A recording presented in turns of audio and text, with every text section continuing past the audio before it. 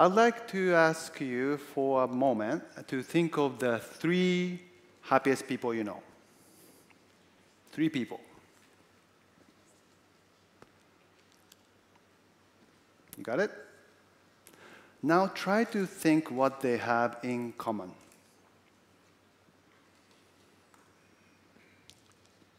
Six years ago, Academy Award-nominated filmmaker Rocco Bellic and I, as a producer, began a journey to document what makes people genuinely and sustainably happy. We interviewed the brightest mind in neuroscience, psychology, philosophy, and spirituality. And based on that knowledge, we traveled around the world and hung out with, for example, single mother in Denmark, business people in Japan like you, dying hospice patient in America, bushman in the Kalahari Desert, to find out who is happy and who is not happy. And as a result, our feature-length documentary, Happy, was completed earlier this year. And to our pleasant surprise, the film's being received very well, and now it became the #1 documentary and the #1 independent film on iTunes in USA and Canada. Thank you.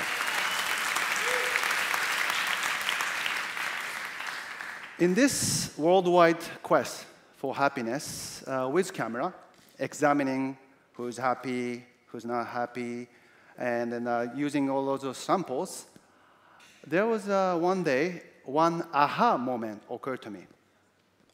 I couldn't help but notice a very, very simple fact about our human existence. Do you want to know? Yeah. Which is, there are no selfish, happy people on earth. I repeat, there are no selfish, happy people on earth. As cheesy and as dogmatic as it may sound, all the happy people that we met in the last 6 years are kinder, more giving, and more altruistic.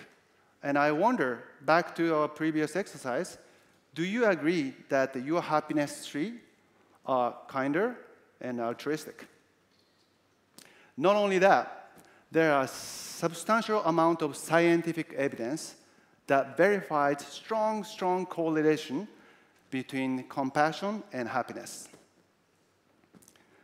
In my own pursuit of happiness, I discovered meditation is very effective. So I went to the Himalayas for 3 months to meditate last year. On my way to the monastery, I saw a group of Tibetan pilgrims conducting a long prostration along the dusty and dangerous road, like this. Gazing at them from air-conditioned, comfortable tourist van, I remember thinking, oh, those poor, uneducated farmers, so desperate in wishing their dreams come true. They may be wishing more money, health, or better harvest next year. When I got to the monastery, I had a conversation with a monk. And he explained to me what these people are actually praying for. And what he said left me speechless. These people are wishing my happiness, as well as happiness of all living beings, including you. Another surprising fact is that according to increasing amount of scientific data and your thought and mine on happy people, these very simple people in the Himalayas with big hearts are happier than educated cosmopolitan city boys like me who are obsessed with ego-pleasing things and ego-pleasing words. Come on, Tokyo. I know you are getting smarter, faster, and more competitive. But are we getting any kinder?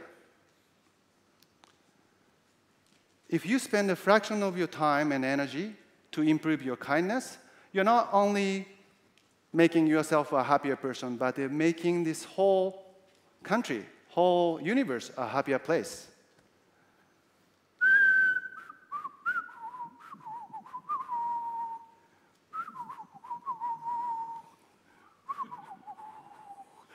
Don't be selfish, be kind. Oh, no, be happy. Okay, that's it. Thank you very much.